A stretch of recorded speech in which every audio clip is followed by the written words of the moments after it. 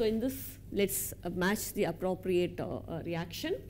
So the first reaction we can see here, benzene attached to a halogen in the presence of Rx, okay, and reacted with sodium, giving you R substituted benzene. So we can see here this R is not benzene ring here. So this could be any alkyl halide. So if any alkyl halide is used with any aromatic halide, then that is called a Woods-Fittig reaction. So this would be 1.